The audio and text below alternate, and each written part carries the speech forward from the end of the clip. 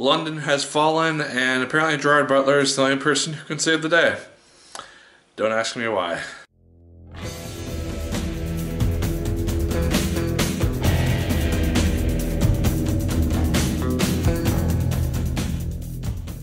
Hello once again, watchers of good movies. My name is Nick Pell, and this is once again coming from my apartment. Now today, we're going to be talking about the sequel to Olympus Has Fallen, London Has Fallen.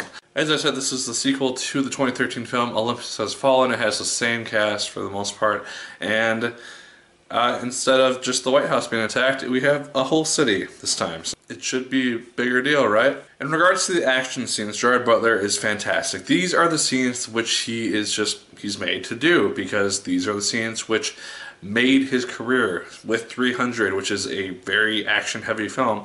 That showed, oh hey, this is where your strong suit is. So when he is on his own, taking out guys, doing these fancy, awesome moves that he apparently is the only person who can do in this film, he is awesome, because those are the funnest scenes to watch, because you just get to see him be a badass and take down these guys who are trying to kill the president, and it looks awesome. Everything else is kind of just, it's kind of iffy.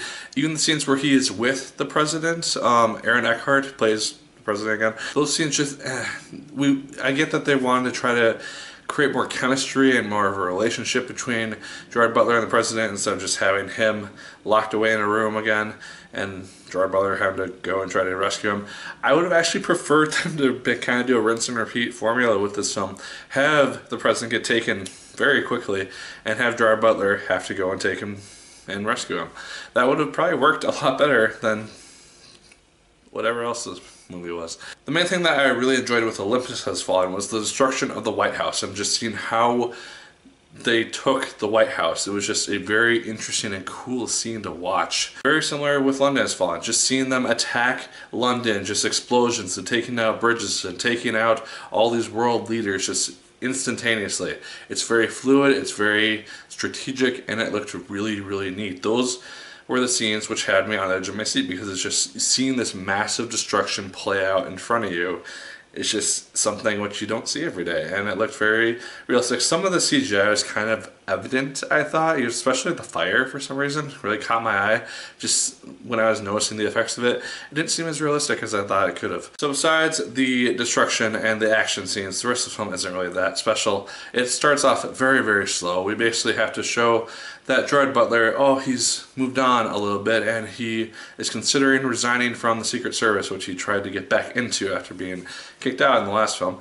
And so he's got a family coming up now and all this stuff, and it's, I don't know, it's used to humanize him or something. And I didn't really care that much about it. I just wanted to see him get to London so the shit could start hitting the fan. And the villain for this film isn't really that interesting. The introduction for the film kind of introduces him as a person, but I didn't really care about his motivations. Like, there are side motivations which in retrospect kind of make a little bit of sense as to why he's so pissed off at the West, but I didn't really care. He wasn't that appealing of a character to me.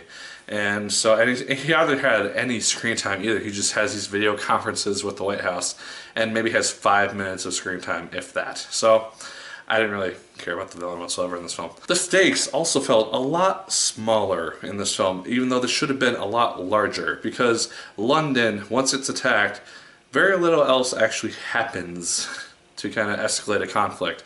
With Olympus Has Fallen, we have the White House get taken. We have this very small, contained situation in which the stakes seem very, very high, and by the end of the film, we have the U.S. in the possibility of nuclear destruction.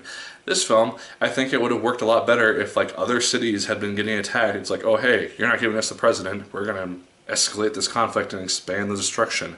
It would have made the stakes a lot higher. It's like, oh hey, is one person worth all these lives which are being taken? That would have worked out really, really well. The stakes just didn't seem that high. I didn't really care.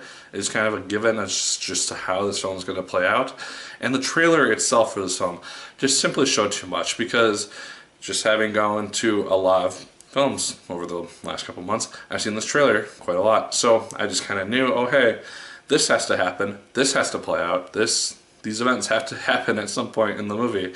And yeah, it just kind of ruined it for me a little bit. So guys, London Has Fallen is not nearly as good as its predecessor, Olympus Has Fallen. It's got some good destruction scenes, and it's got really good action scenes when Gerard Butler is on his own kicking ass.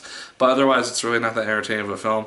It's fine for what it is in its very simple premise, but I'm probably not going to remember it very soon after watching it. So guys, those are my thoughts on London Has Fallen. Did you like the film as much as I did? Did you hate it more than I did? Let me know. Like, fair, comment, and subscribe once again if you so choose. I appreciate it immensely.